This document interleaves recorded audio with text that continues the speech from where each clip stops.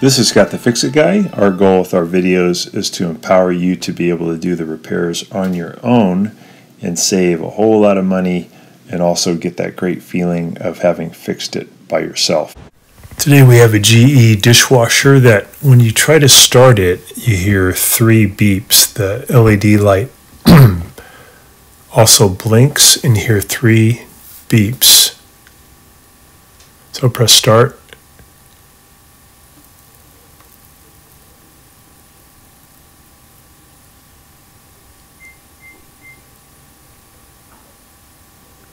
We get the beeping, 3 beeps, and then the blinking. And if you had the door open and you did the same thing, you get the same reaction. And this is actually a way the dishwasher is trying to tell you that the door is open. And I know the door is locked. I'm pushing it in. It can't go any further, but I still get the same reaction. So probably what's happened is this kind of a cheapo door lock mechanism has failed and it's no longer able to tell the computer or the controller that the door is locked. So here's the new one, and we're going to be replacing this. It's pretty easy to do. It just lives at the top of the frame, and you have to take the dishwasher out from the cabinet by removing these 2 screws. But it just takes you a couple of minutes. Easy to pop in the new door lock.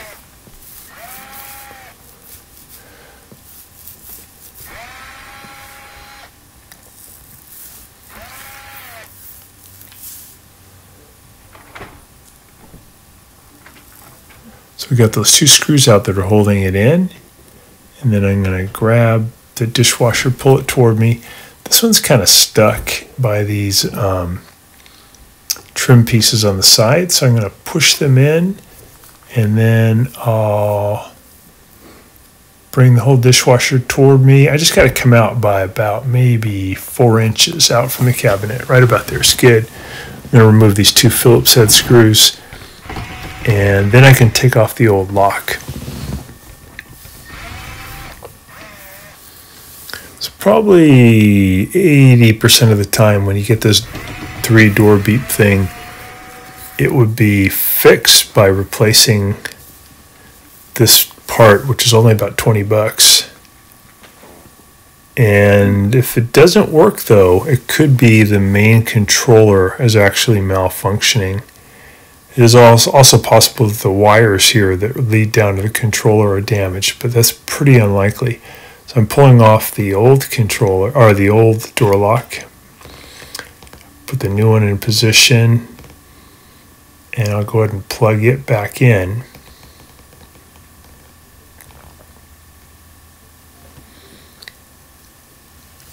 We're going to go over in this video too how to get to that main controller in case you have to change it.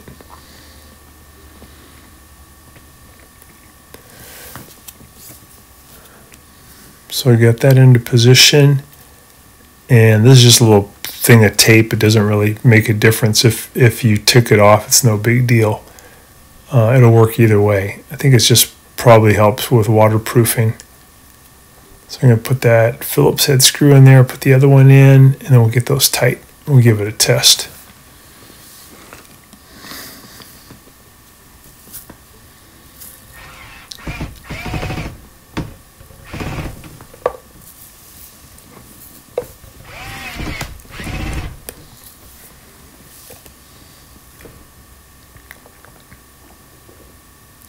Okay. Before I reinstall it, I'm going to go ahead and close it, press the button, and I get the same thing. I get 3 beeps and blinking LED, so it still thinks that the door is open.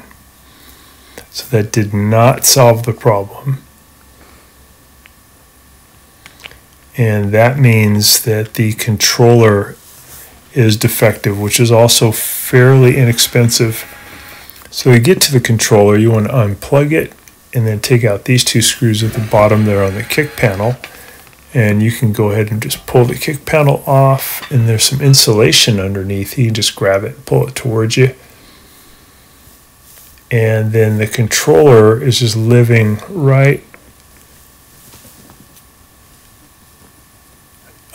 behind the door, and I'm just looking at the wire that goes from the controller up to the door lock, making sure there's no obvious cuts. Sometimes you can have rodents that actually eat through the wire. Here's a little tech sheet that's for technicians, and it gives us a test where we can make sure that the door is locked properly, or a way to see if the computer thinks the door is locked properly. What we do is we press the cycle select button and the start button for 5 seconds, and if all the lights blink, it means it thinks the door is open.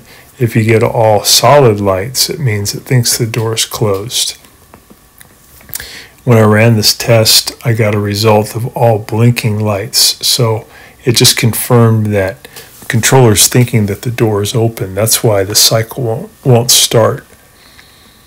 And that's just probably part of the circuit on the main controller is damaged and is not able to see that the door is locked.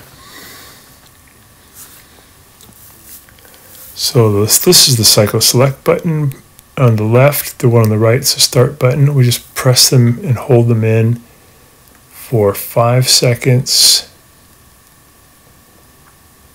And we get at 8:15 on the display and a bunch of blinking lights.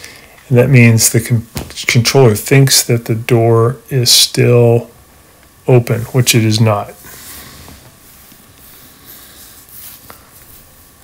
So I'm taking the whole dishwasher out of the cabinet. I'm going to lay it on its back to kind of show you how you can get to the main controller. But you don't have to do this. You can do it by just taking off the front panel on the door.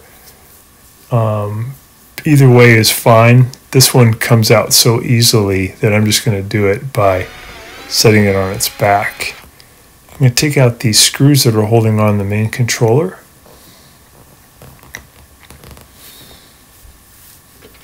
These are just 1/4-inch screws, just 2 in each corner. Take out this modular connector that's on the bottom of the controller. I take out this other 1/4-inch screw that's a little harder to get to, so I'll use my angle tool.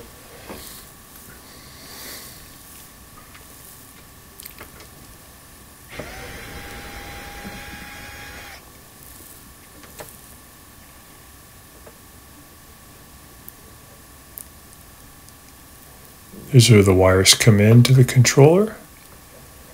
And I'm going to take out another screw here on this junction box. This is 1/4-inch screw.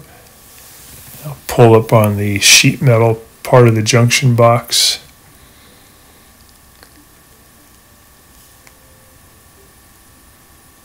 Oh, I'm sorry, it was a bigger one, maybe a 7/8. Pull that screw out. Pull up on that cover. There's a little modular power connector here. I'm going to depress the tab and disconnect the power connector that brings power to the controller. It's all modular, pretty cool. It comes right out. And that's the whole controller right there. There's a couple little screws here that allow you to take the cover plates off so you can pull out the circuit board. So when you buy the controller, it's just the circuit board instead of the whole sheet metal cover. I think they're about 80 bucks. Customers are not too happy with these GE dishwashers because they're inexpensive, but they just don't last very long. The components fail pretty quickly within 2 or 3 years. Here's the controller. So to replace it, you just pull out all these modular jacks, and then you have to gently pry out the old circuit board. There's little pins that hold it in. Then pop in the new one, put the jacks back in, and then close up the sheet metal cover and reinstall it, and you're all done. And yeah, it's about 15 to 20% of the time it is the controller that has failed, and that's the case with this particular dishwasher. So once you have the new board in, just going to put it all back together. Add those 1/4 inch screws with the black rubber gasket.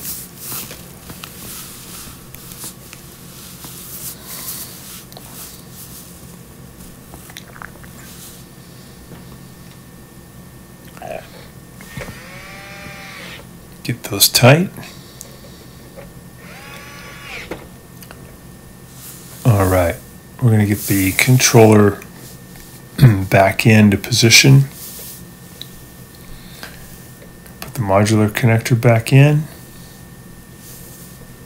Put the power connector back in.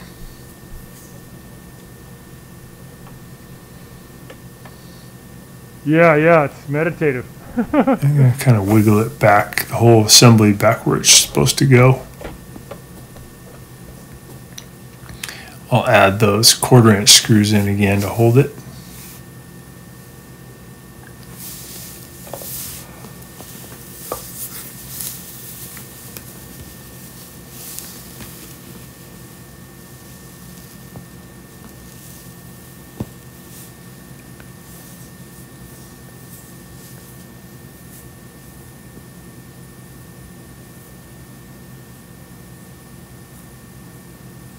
Just checking all my connections, make sure everything's tight.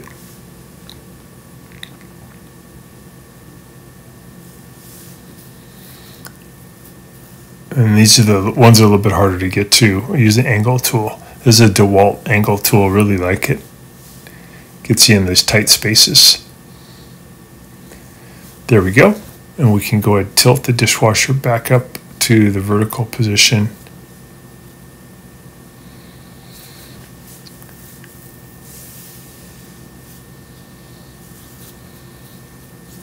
So I'm going to get it back into alignment and then put the sound dampening blanket back onto it. And then I'll fit it all back into the cabinet. This one's pretty cool because the drain line and the fill line are long enough where I didn't have to even disconnect them. I did unplug it and then had to have the cord come out a little bit so that I could get the dishwasher out far enough. So I'm going to put those 2 Phillips head screws back in that hold it in position.